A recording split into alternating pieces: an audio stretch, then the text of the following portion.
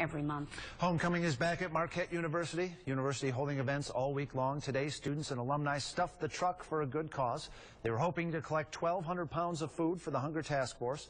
Marquette stopped having homecoming when the school dropped football. That was back in the early 1960s, very early 60s. There's still, though, plenty of sporting events this week. Volleyball and soccer. Other events during the week include a talent show, a 5K walk run, and a concert. CBS 58 is hosting